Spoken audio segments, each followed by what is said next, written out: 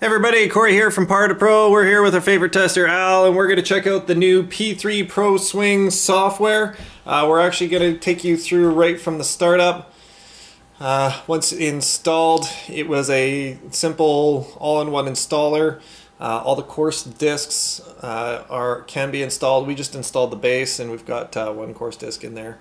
Once you get the flag, you just click on the flag anywhere. We're just going to take you through one of the holes on Monterey Bay, so one of the courses that's included with the base package. And so we've picked Al as our selected player, but we are going to click on customize our course selection.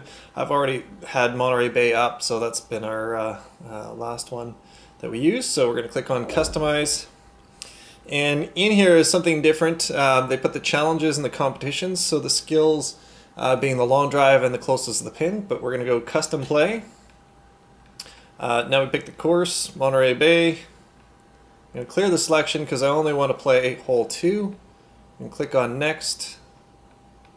And Al's our default player, so we're going to put him on the whites here now. And click on next.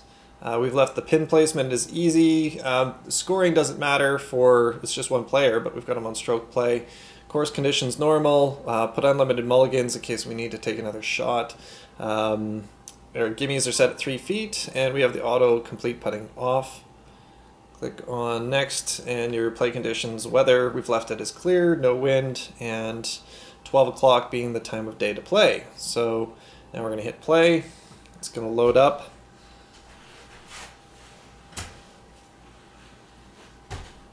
We're going to do this as a two-parter because we're already at 2 minutes in the record time.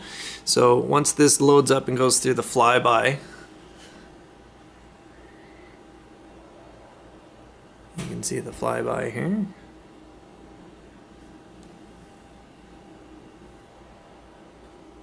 Alright, now we're going to stop here and we'll make a part 2.